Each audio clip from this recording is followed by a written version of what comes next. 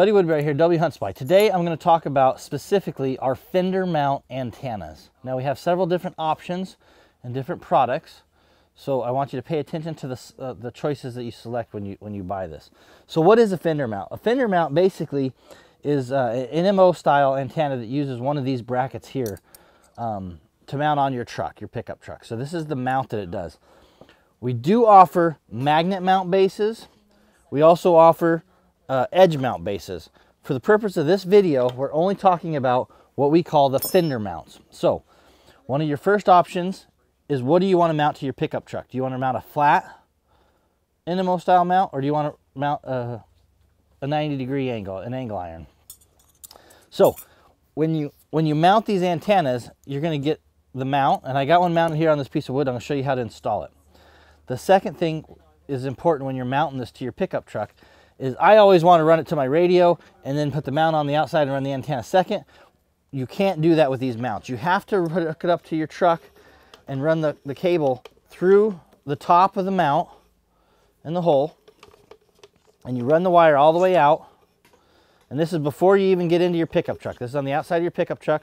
Now, if you watch, you unscrew the top part of the cable until you get two pieces.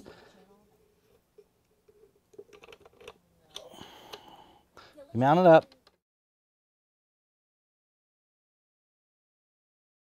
And once you get the mount mounted up on top, you can then put your antenna on the mount. And it just screws on. After you got your antenna on your pickup truck set up, now you can run your cable. So it's really important that you don't run the cable first. You want to hook it up to your antenna and now run it through your firewall and hook it up to where your radio will go. We offer two different connectors. So when we ask you what the purpose or device you're using your antenna with, we're going to ask you if you're using it for a Garmin, Astro, or Alpha, or if it's for a VHF style radio, a marine radio. The difference being is depending on what kind of connector you have that you're going to get in your box. We also trim our antennas to the right frequencies for our Garmin. So if you select that you want a Garmin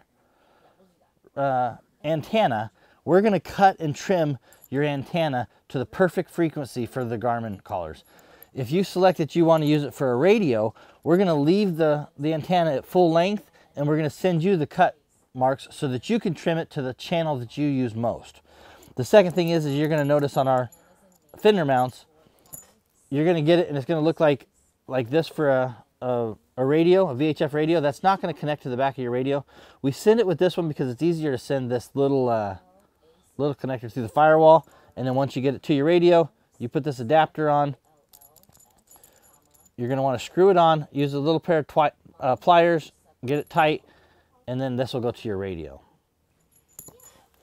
The two options we have, there's a couple other options we offer you. One is if you'd like a spring. All that does is allow the antenna to flex a little bit. A spring is not required to use the antenna. It doesn't improve the distance or range or anything, but it just gives it a little bit of flexibility. The second option you're going to see is we see two options. We see what we call our Browning antenna, and we also have a Tram antenna. So again, these antennas are very similar. They're just a grade difference in how they're built. So the Tram antennas are a little bit less expensive, whereas the Browning antennas are they're the premium model. They're both made by the same exact company. It's just different components that they use. So those are your options when you're ordering a Fender Mount antenna. The first thing we're going to know, to recap, do you want a flat bracket or do you want a 90-degree angle bracket? The other question you're going to want to know is, do you want the Browning Premium? It costs a little bit more.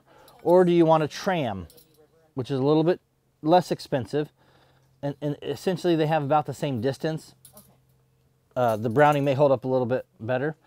And then the last question that we have for you is, what are you connecting it to? Are you connecting it to a Garmin, or are you connecting it to a radio?